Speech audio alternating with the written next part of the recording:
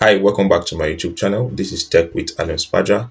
In this video, I'll walk you through how to use Laravel Telescope, which is an elegant debugging assistance tool that provides complete real-time insight to different parts of a Laravel application, such as the requests, exceptions, queries, jobs, etc. It can be used to monitor the development of the application. Let's get started. So for you to be able to use Telescope in a Laravel 11 application, you have to basically install it using the composer command. So you say composer require Laravel/telescope in any terminal of your choice where the Laravel application is being opened.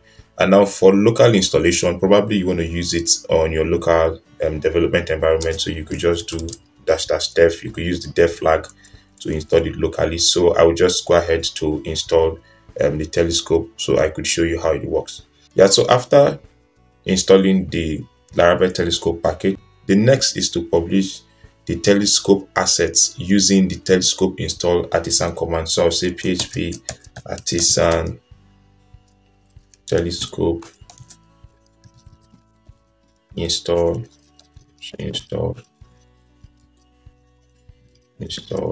then press enter. Okay, so next you execute the migration command to create the database tables needed for Laravel Telescope. So I'll just do php artisan migrate. This will create the necessary files and prepare your database for Telescope tracking.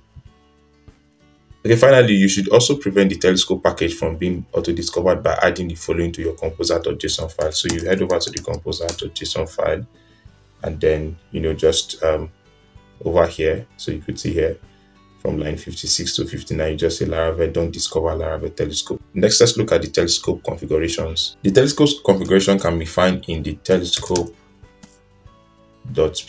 under the config folder. So first is that when you go to your browser and then you visit /telescope, it will take you to the Telescope page. Probably you want to use another name because most persons know that /telescope will take them to the Telescope page if you have it installed on your application. So probably you want to rename it to something else. Probably you say maybe monitor. You get, so it will now be /monitor. So you can change the Telescope path and then you can indicate the domain. And then if you want to disable it, you can change it to false. So Telescope will not be enabled on your application. So it will not log any entry of what is happening in your application.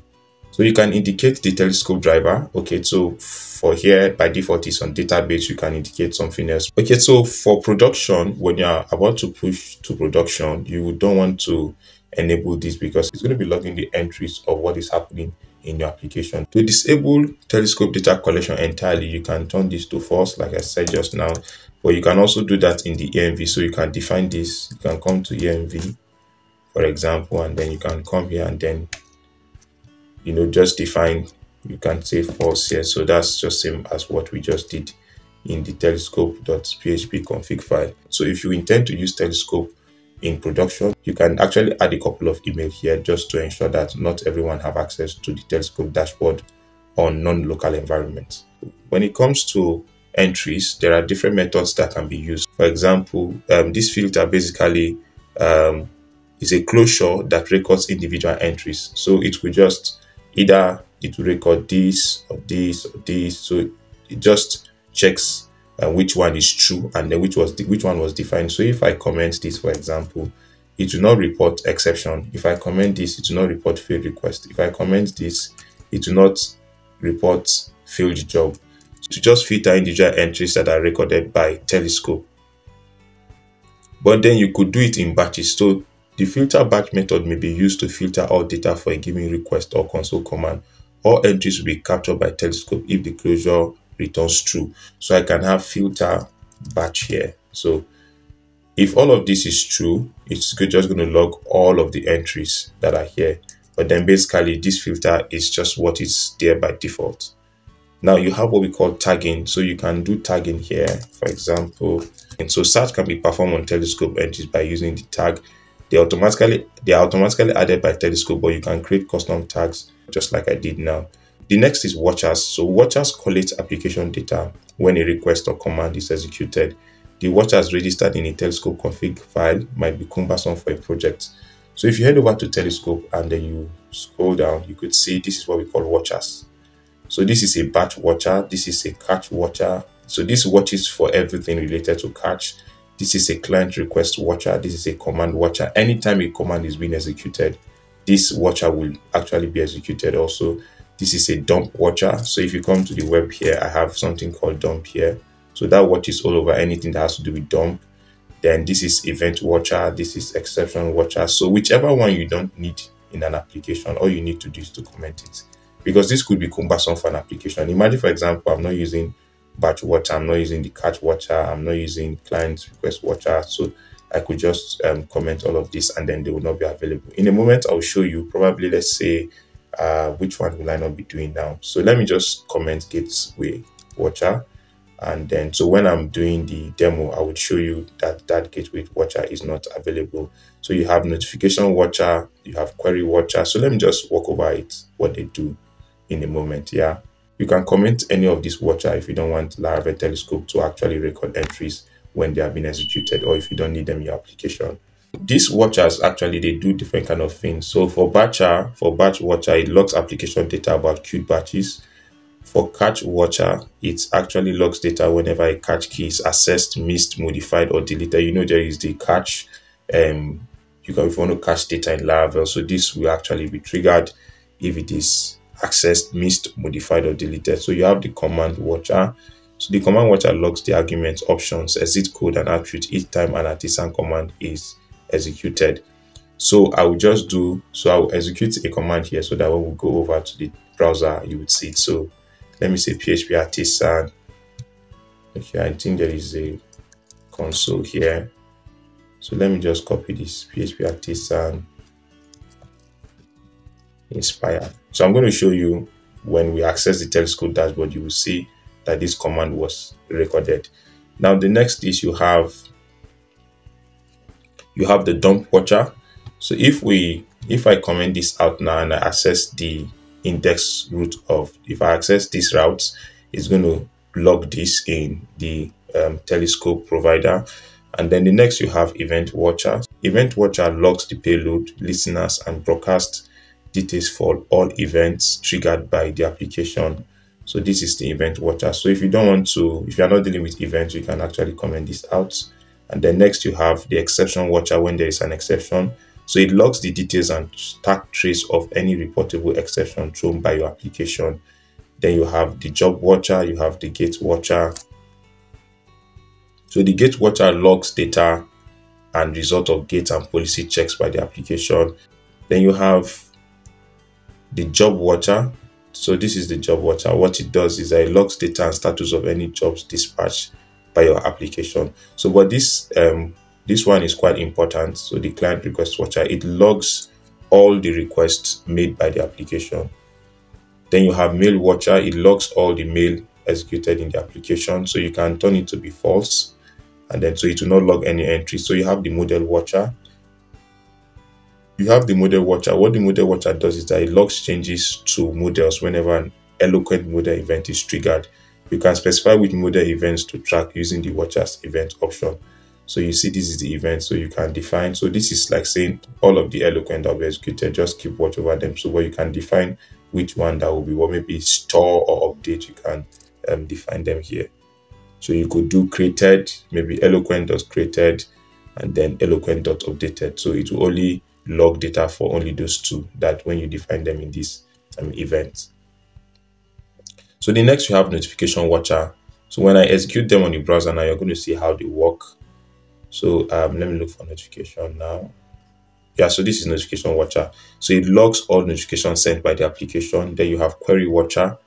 It logs all the query. So it logs the raw SQL bindings and execution time for every query executed by the application. Then you have Redis, and then you have request watcher. This is the request watcher.